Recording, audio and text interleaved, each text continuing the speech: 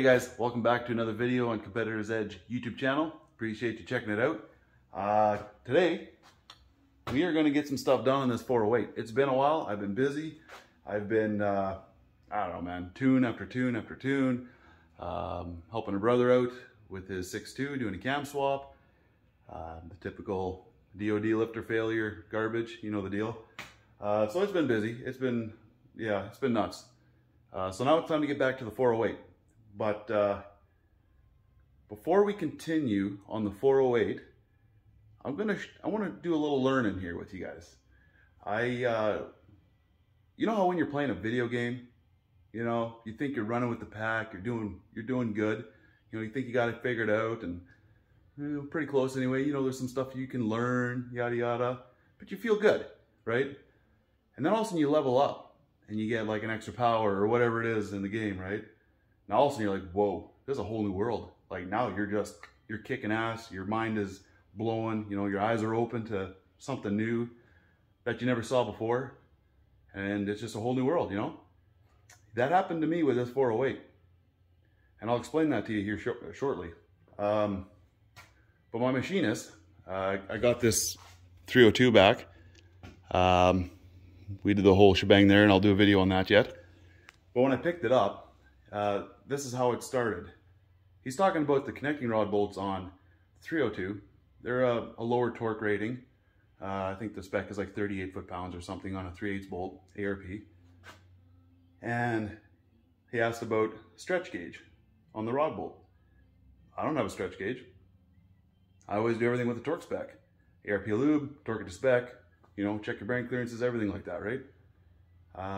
But he blew my mind a little bit on this. He mentioned if you are using the 3/8 bolt, or sorry, this, you know, a light torque spec, like 38 foot-pounds, it's pretty light for a rod bolt. It's pretty hard to get that stretch factor in there, right? So you're torquing to try to stretch your bolt so that it has a certain yield to hold the cap in place, essentially. But 38 foot-pounds is pretty light. So to get that proper stretch is pretty tough. So he asked about a stretch gauge. Well, I didn't have one. One luck, thankfully, he had a few on hand, and I bought one from him right away. And I'm using it today. I'm just about done, and I'll show it to you here. The 408, I already had the bottom end torqued, okay? I had it down to 63 foot-pounds with the 7/16 bolt. It's 1.6 inches long. ARP lube on the threads, ARP lube underneath your cap there, and you torque them down. Everything's peachy keen. Well, I used the stretch gauge. I put it on one of the bolts, zeroed it out.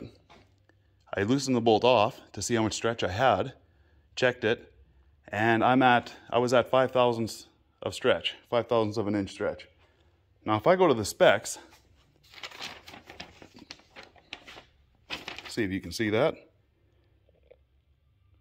The spec is 63 foot-pounds, okay, but your bolt stretch is to 59 thou or to 63. That's your window. So I'm short on the bolt stretch.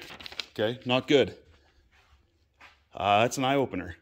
So I used it to try to get the stretch where I needed it. And this is an 8740 bolt. And like he said to me, these bolts stretch and torque like crap. And I'm finding that out very hard. So to get into that window of 59 thou to 63 thou stretch, I was increasing the torque spec 5 pounds at a time. Okay, increase it 5 pounds, loosen the bolt back, snug it back up again, and kept doing that until I got the stretch where I needed it. Well, lo and behold, I'm sitting at 98 to 100 foot-pounds of torque on these 7/16 rod bolts. That's insane. I never would have guessed that in a million years. Never. So I've done them all except for one, and I'll show you how I did that. Yeah, it blew my mind. So from 63 foot-pounds to 98, 100 foot-pounds. That's just absurd. I don't know. I hope you guys can learn something from this too.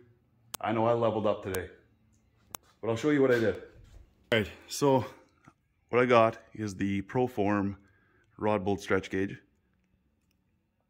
Okay, so you got your dimples on either side, the bottom side and the top. I got this thing set to 0.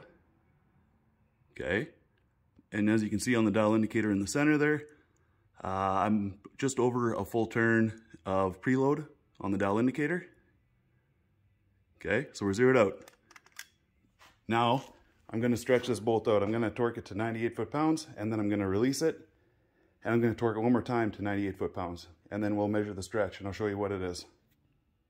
I guess another area, guys, I leveled up in is I did invest in a different torque wrench, eh? I went with a Snap-on deal. Yes, it's expensive, but I wanted to make sure that everything I got going out the door is going to be perfect. So I had to invest into a little bit more. Mastercraft did me great, but it was just time for an upgrade.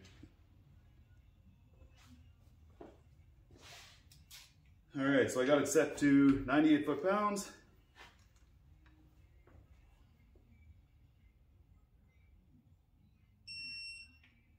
Okay, we hit 99. So I'll back that guy off and we'll hit it again.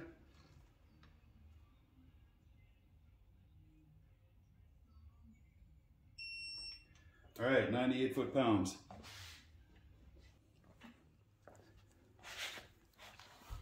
Okay, now we got that thing stretched to a new torque spec of 98 versus the 63. Let's see what we got. Look at that.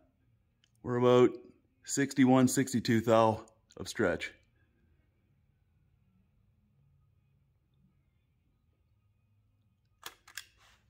Done. Isn't that crazy?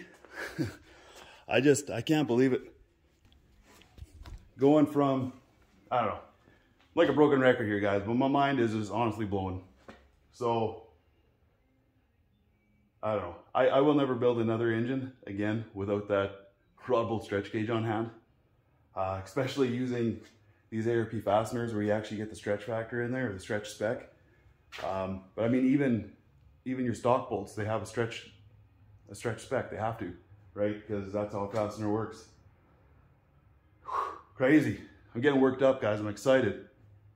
But you know what? I think what I'll do is I'll cut this video off here, and then I'll make another video where I start assembling this 408 the rest of the way. Thanks for checking it out, guys. I hope you learned something.